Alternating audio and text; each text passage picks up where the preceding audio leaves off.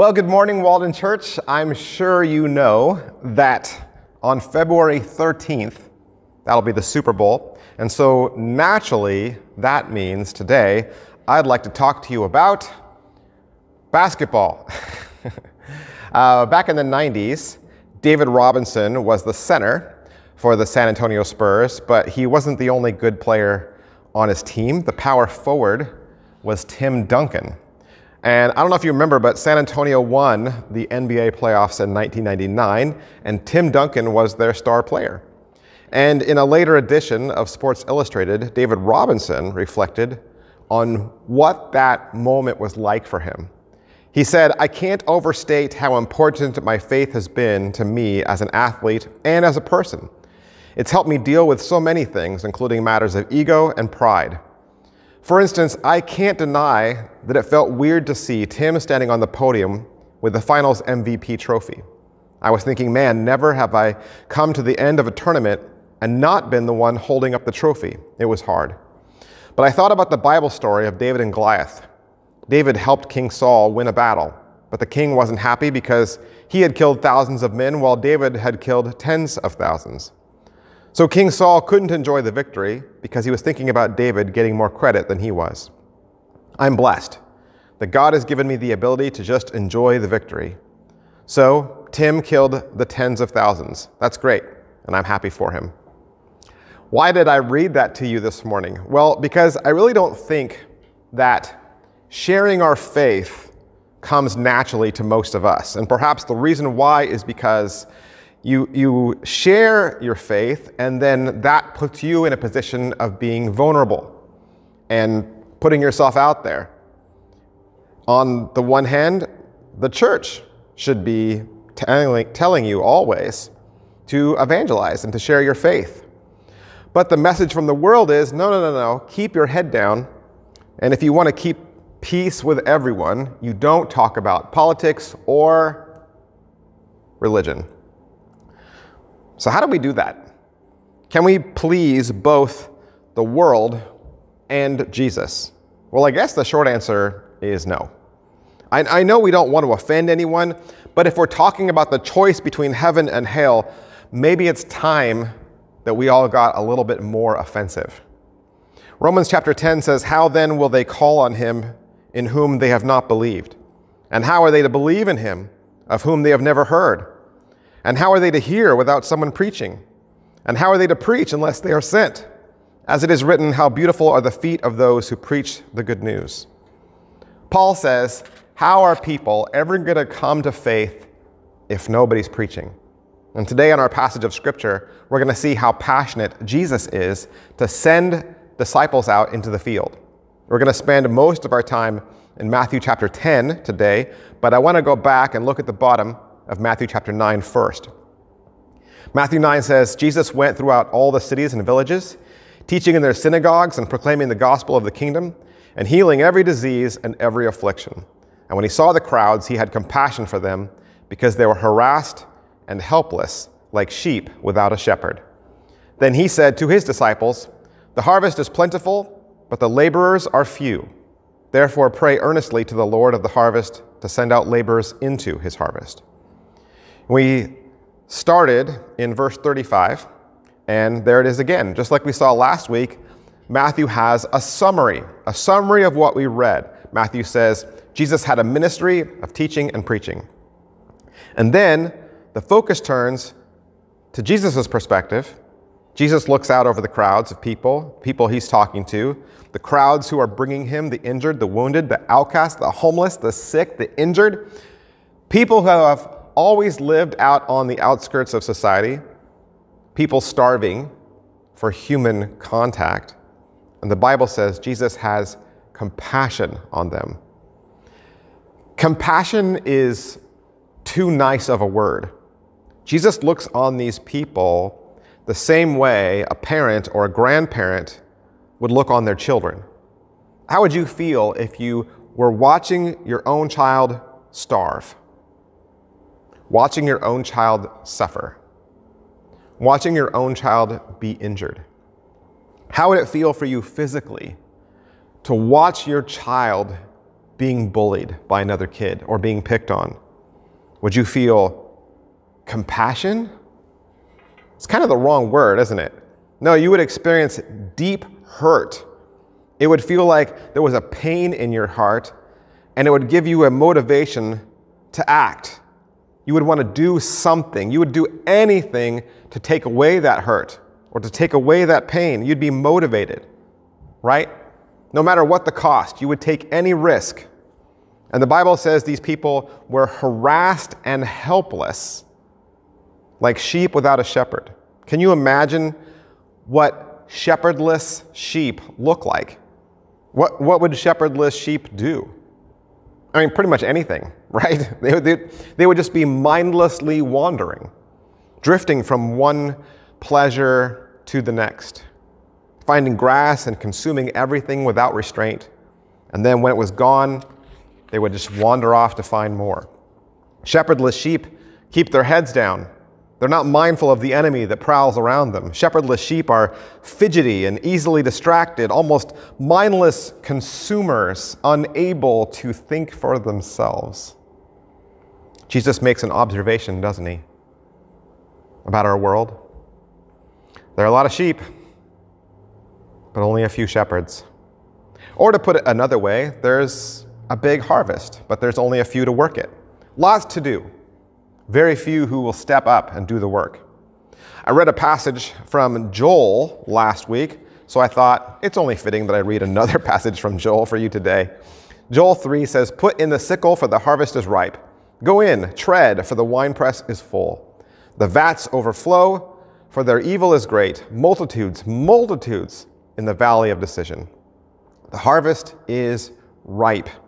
How ripe? Well, I mean, we can estimate, right? We can estimate. Let's say there's 7 billion people in the world, and that's a lot. You and I, we can't even fathom a number that big. It's hard for us to picture that. And out of that 7 billion, 1/3 of the world says that they would check the box to say they're Christian. Now, whether they practice their faith or they understand what that means, we don't know. But 1/3 of the world says they believe. Now, you and I, we're lucky because in Texas, research shows that our state is 77% Christian. Utah has us beat, though. They are 1% more than we are. And if I asked you what were the least Christian states, if you said, well, California and New York, you'd be wrong. They are not even in the top 10. Least was Maine. Maine was the least. Massachusetts, New Hampshire, Oregon, Alaska, Nevada. So that means if we agree then with Pew Research and say that 1/3 of the world is saved, and that still leaves 4.5 billion people who are living every single day without Christ. 4.5 billion people on the earth that are going to hell. 4.5 billion people. We can't picture that. It's 1 million people 4,500 times. That's a lot of people who are not connected to the most important thing that they absolutely need to be connected to. So the subject matter for today is the most important subject and the one that we should be pursuing. I mean, if the world is filled with lost sheep and there are 4.5 billion people who need a shepherd, this is our job. I know that's a big number. We could make it a little smaller, right? We could make it a little smaller, okay? So Texas has 29 million people in it. And we said 77% are already Christian. Okay, good news. That means you only have 7 million more people left to go. Jesus says that he's looking at those 7 million people in Texas. And he says, it's harvest time. And if you didn't grow up on a farm, harvest time means get out of bed. This is urgent. It's time to go to work. Ripe fruit needs to be picked quickly, either to eat or to store or to take to market. Harvest time is not slow, relaxed, wandering time. Harvest time is not a time to play games. It's not a time to put your feet up. It's not a time to take it easy.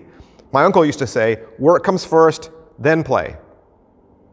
And if Jesus says his heart is broken for the lost, and there's still 7 million people in Texas who need Jesus, then we can't rest until the work is done. You and I were given a life down here, and we have a life of wealth and comfort and blessing, but let's not waste our lives with our feet up.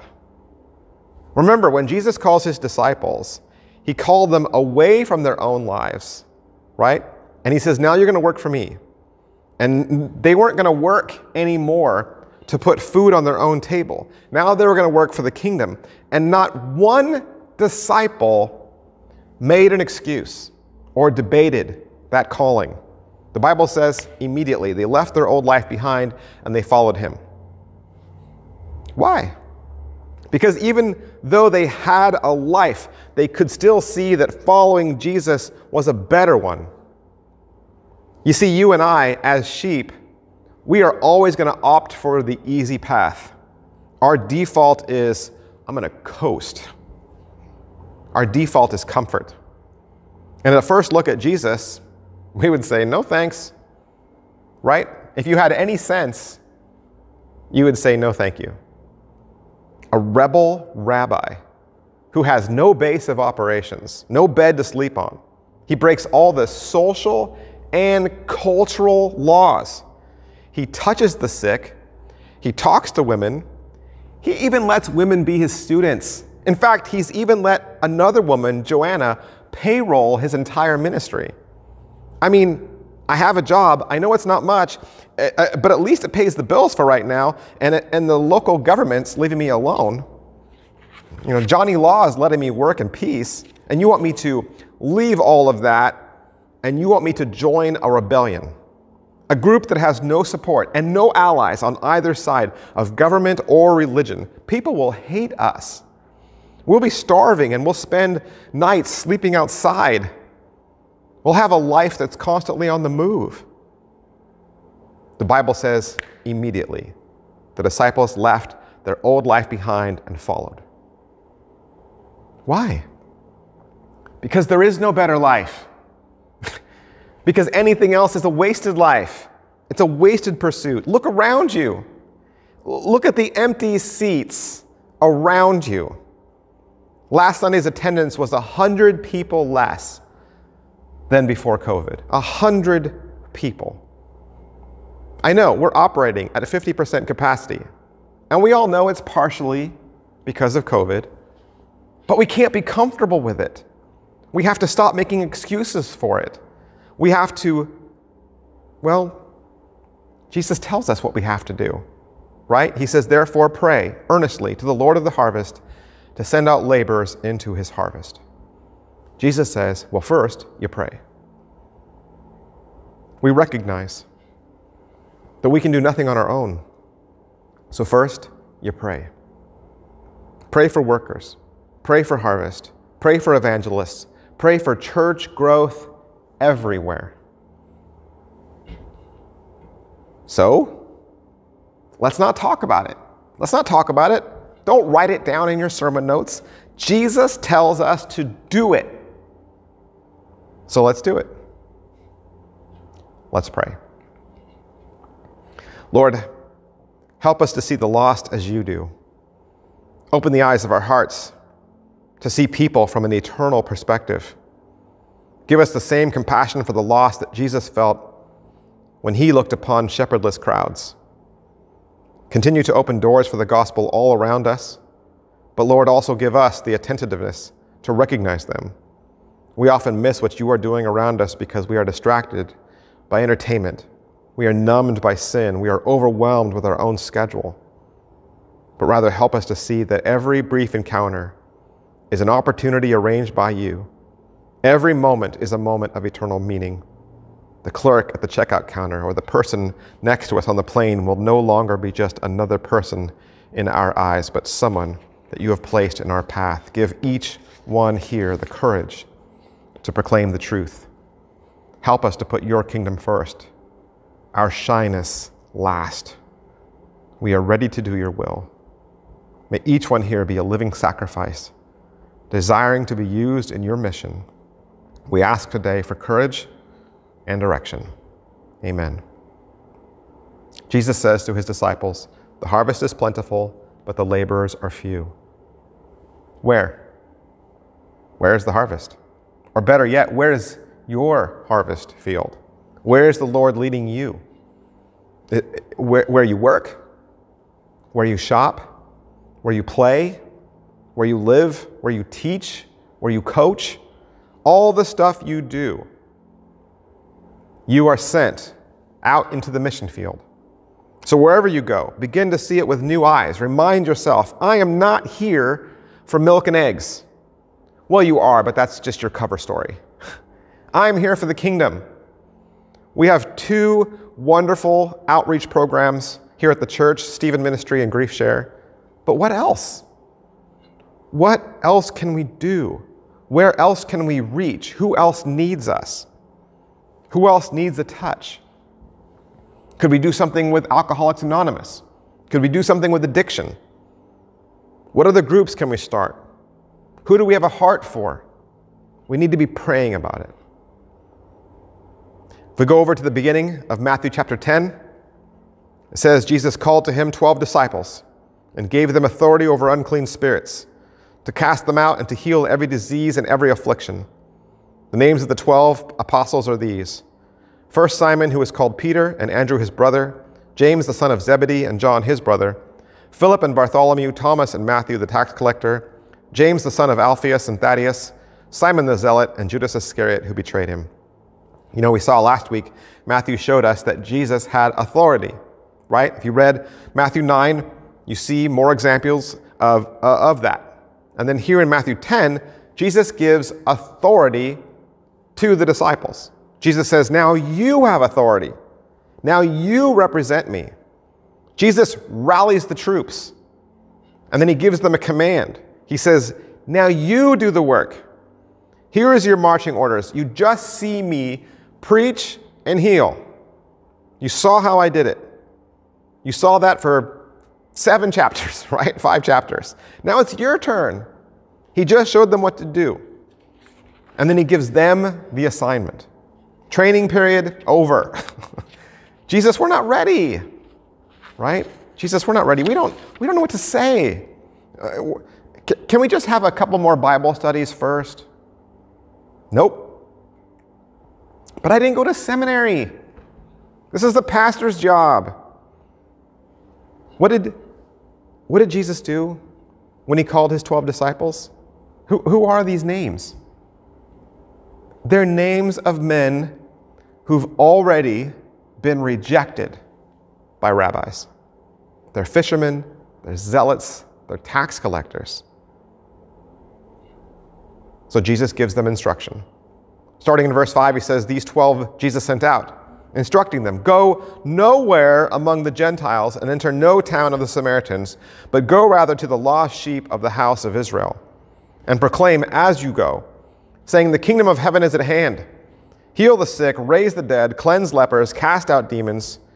You receive without paying, give without pay, acquire no gold or silver or copper for your belts, no bag for your journey, or 2 tunics or sandals or a staff, for the laborer deserves his food. In whatever town or village you enter, find out who is worthy in it and stay there until you depart. As you enter the house, greet it, and if the house is worthy, let your peace come upon it. But if it is not worthy, let your peace return to you. And if anyone will not receive you or listen to your words, shake off the dust from your feet when you leave that house or town. Truly I say to you, it'll be more bearable on the day of judgment for the land of Sodom and Gomorrah than for that town. Jesus gives instructions, and they are simple, right? He says, heal the sick, raise the dead, cast out demons.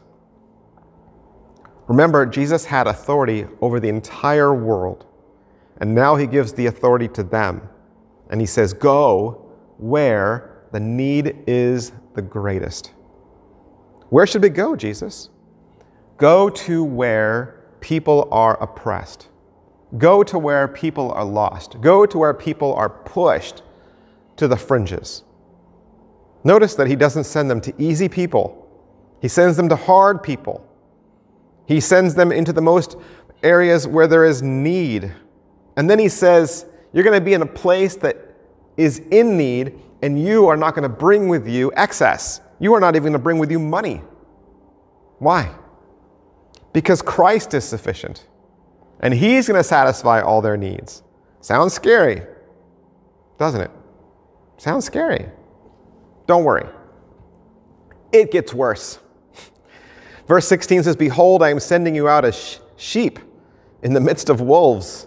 So be wise as serpents and innocent as doves. What a bedside manner this Jesus guy has, doesn't he? Right? Jesus doesn't pull any punches. He reminds these 12, you're sheep. And where am I sending you? Out into the wolves. That sounds dangerous. Yep. Jesus sends us out into danger. So why should we go? Because he's the shepherd. And he provides and he protects, and we go with his authority. He gives it to us, and he promises never to leave us. More instruction in Matthew 10. Beware of men, for they will deliver you over to courts and flog you in their synagogues, and you'll be dragged before governors and kings for my sake, to bear witness before them and the Gentiles. When they deliver you over, do not be anxious how you are to speak or what you are to say, for what you are to say will be given to you in that hour. For it is not you who speak, but the Spirit of your Father speaking through you. You follow Christ, and you follow him out into the danger. But, Jesus says, you are not going alone. Jesus says, you don't need to take anything with you, because I will provide all your physical needs. And then he says, and you don't even need to prepare what you are going to say. For all those excuses, I wouldn't know what to say. Jesus says, I will put the words in your mouth, and it won't even be you speaking. Some of us don't want to evangelize because we think, I don't have the words to say. And Jesus says, I have the words to say, and I will say them for you. Verse 21 says, brother will deliver brother over to death, and the father his child, and the children will rise against parents and have them put to death. And you'll be hated by all for my name's sake, but the one who endures to the end will be saved. Do you have this brother? Do I have this brother? Jesus promises the gospel will divide your family. It'll divide those closest to you. Does being a Christian save you from suffering? No. What does Jesus say? He says, you will be betrayed. You will be hated. And a little further down the page, it stresses this point in verse 34. He says, do not think that I have come to bring peace to the earth. I have not come to bring peace, but a sword. For I have come to set man against his father, and a daughter against her mother, and a daughter-in-law against her mother-in-law, and a person's enemies will be those of his own household. Whoever loves father or mother more than me is not worthy of me. And whoever loves son or daughter more than me is not worthy of me. And whoever does not take his cross and follow me is not worthy of me. Whoever finds his life will lose it, and whoever loses his life for my sake will find it. Didn't the world hate Jesus? The world killed Jesus. So it makes sense that if you are his follower and you are sent to do the work he does, if you are a sheep going out into a world of wolves, you will be hated too.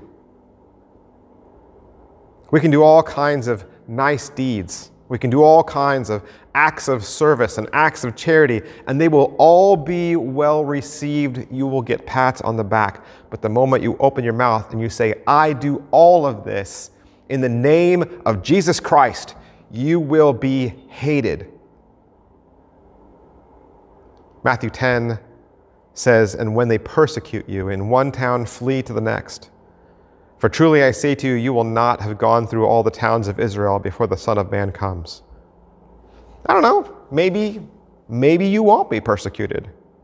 Maybe. But Jesus says when. Right? He says when they persecute you. Verse 24 says, the disciple is not above his teacher, nor a servant above his master.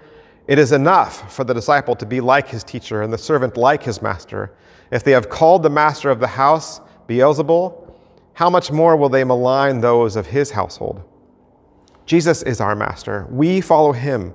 So it stands to reason that whatever happened to Jesus will happen to us.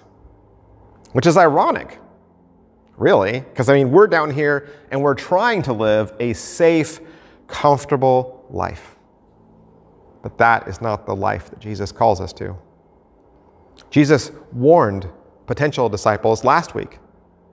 People came up to him and said, "We will follow you." And Jesus said, "Are you sure you want to follow me? Because I don't even know where my next meal is coming from. I don't have a bed. I don't have a pillow."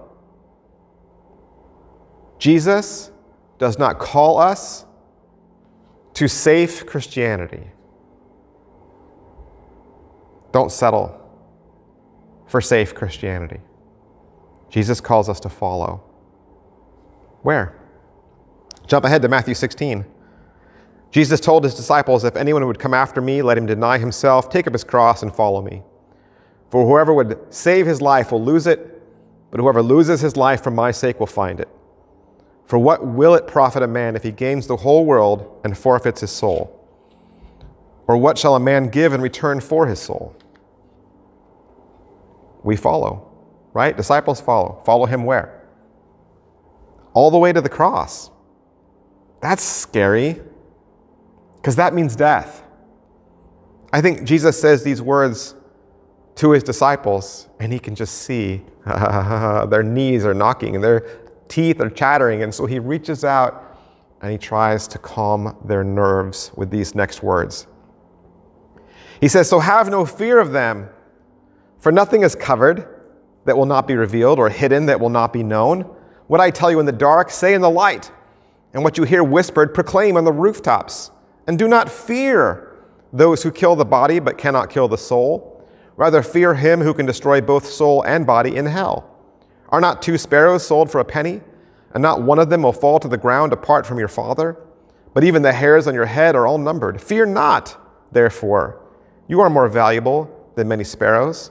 So everyone who acknowledges me before men, I will also acknowledge before my Father who is in heaven. But whoever denies me before men, I will also deny before my Father who is in heaven." Jesus knows that the fear you have is the biggest obstacle to sharing your faith. He knows. Jesus knows that fear is that biggest obstacle to you raising your hand and volunteering. Jesus knows that fear is the biggest obstacle you have when someone says, "Can you lead a Bible study? Can you teach a Sunday school class?" Your biggest obstacle is fear. Jesus says, "Fear not." How many times? 3 times. Right? Fear not. Why? Because this is temporary. This is all temporary. That's his assurance. His assurance to you is, why are you afraid? This is all temporary. He says, "Have no fear of them, for nothing is covered that will not be revealed, or hidden that will not be made known." He says, you need an eternal perspective. You need to see things from the eternal perspective. Remember, Paul, last week, he called this world a slight momentary affliction. Amen? This is a slight momentary affliction. You live for heaven, not this temporary mortal world. Jesus says, so proclaim it. Proclaim it from the rooftops. After all, he says, the only thing they can take from you is your life. That's what I'm afraid of. Paul says in Philippians 1:21, to live is Christ and to die is gain, right? To die is gain. So we need some eternal perspective. Don't fear. Don't fear. You have a heavenly Father, which means you have heavenly protection. In fact, let's run down the list of the most common fears, all right? Number 1, I'll be all by myself. I can't do this alone. That's not true. Discipleship is relational. To be obedient to the Great Commission, you have to be disciples who are making disciples for Jesus, which means we can't do this without you. We can't do this without the body. You're not alone. You need the support and structure of the church. This is not about you against the world. Otherwise, what are we all doing here? You're not alone. Second, evangelism is too hard. I mean, let's let the paid professionals do it. That's why we hire pastors. That's also not true. Evangelism is actually not so complicated. Remember, fishermen and tax collectors who had no formal theological training did it thousands of years ago, and they didn't even have the entire Bible on their phone. You could say, well, evangelism isn't my spiritual gift. While it is true that there is a spirit of evangelism, Jesus never said that only some of us were called to do it. The gospel is good news, and good news can't be kept quiet. You could also say, you know what, I'm just so busy, I don't have time for evangelism. Technically, we make time for anything that we think is important. Everyone is busy. Busy is an excuse, because right now, we all think we have time for TV. We all have time for social media. We all have time to play. We all have time for hobbies. We all have time to read the newspaper. We have no time for discipleship, no time for evangelism. We have to value the things of God. We have to make room for evangelism. 7 million people in Texas need Jesus.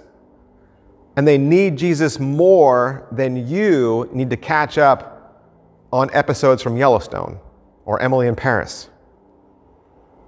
Number 6, well, discipleship can just happen naturally through Christian fellowship. No. Discipleship is intentional. It's time invested in people, and it's done on purpose. That's how Jesus did it. Jesus didn't tell his disciples, you know what, just walk around aimlessly and let's just see who signs up for Bible study. No, he told them exactly where to go. He gave them targets. Matthew 24:14 says, this gospel of the kingdom will be proclaimed throughout the whole world as a testimony to all nations, and then the end will come.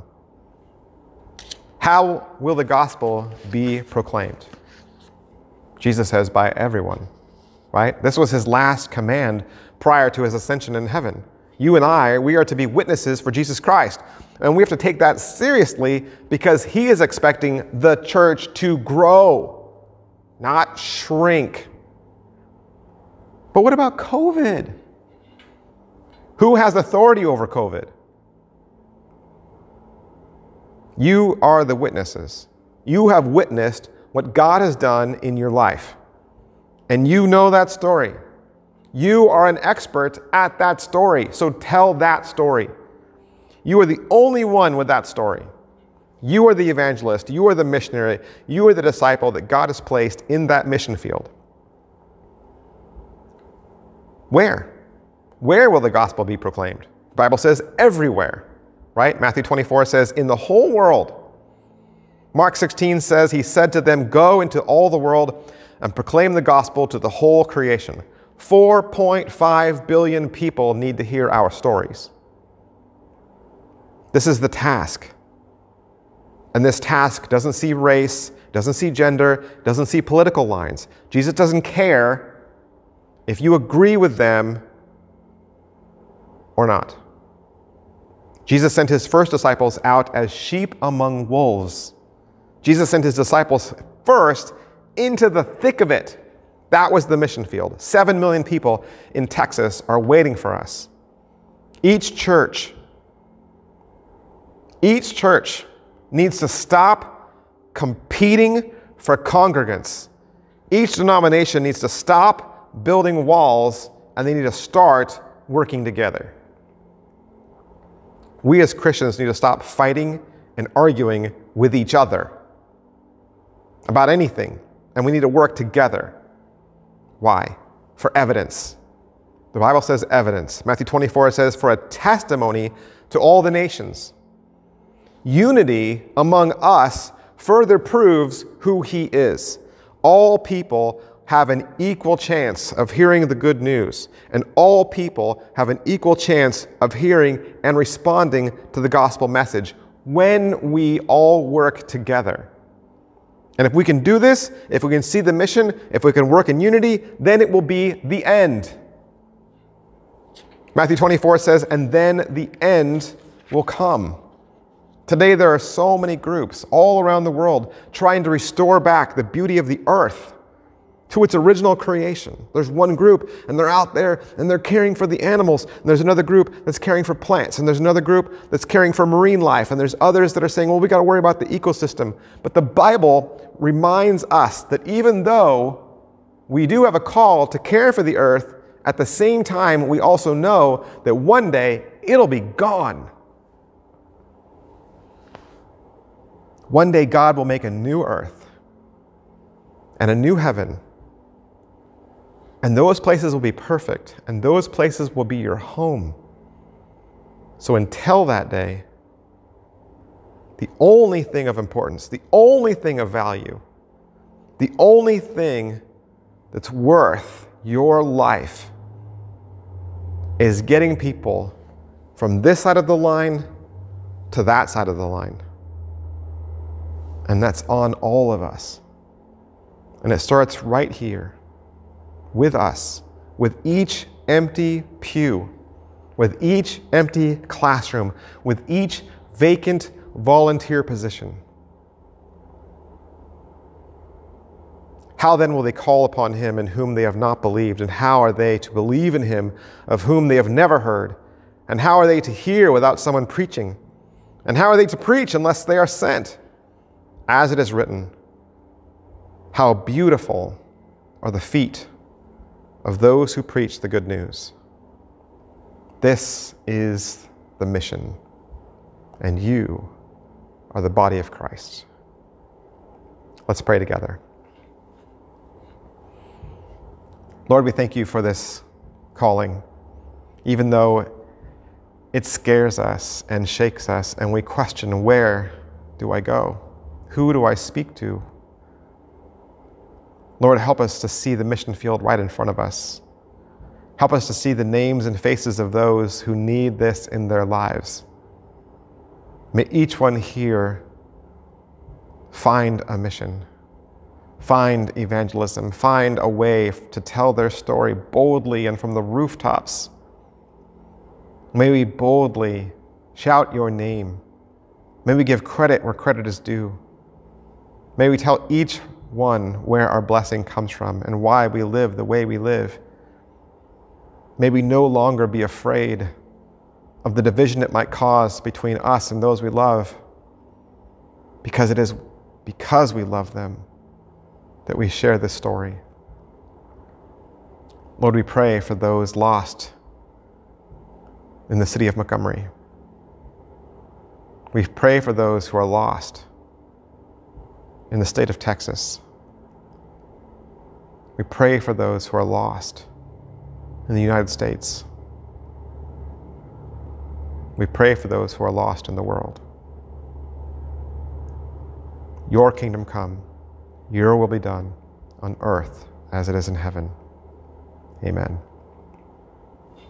Hey, thank you for coming out and joining us today. Thanks for being here. Thanks for watching. Of course, I want to remind you that we are here. The church is here, not online. The church is a fellowship, and it's meant to be experienced without fear. The Lord will watch over you. The Lord protects you. The Lord saves you. The Lord is your salvation. You need to be with your brothers and sisters. You need to be with people who love you and want to hold you and tell you and encourage you and share with you and extend grace to you. We have our story to tell, and we want to hear your story. Walden Community Church is open every Sunday for 2 services, one at 9:30. We have a traditional service, and we have a choir, and we sing the hymns that you grew up with. We also have an 11 o'clock service, which is more contemporary. We have a worship band, and we also have an hours program with our children and our youth. We also have a youth event on Wednesday, and we have our campus open to anyone from 6th grade through high school. And we'll even feed them dinner. You can send your kids over on their skateboard or their bike, or they could just walk over. We're really only 10 minutes away. And we'll send them home to you in about an hour and a half. And you don't even have to attend to send your kids. We want to see your kids. We want them to have the same community that we extend to you. Let's build a family together. Let's build a community together, a community that loves each other and loves the Lord. I'll see you guys next week. Bye.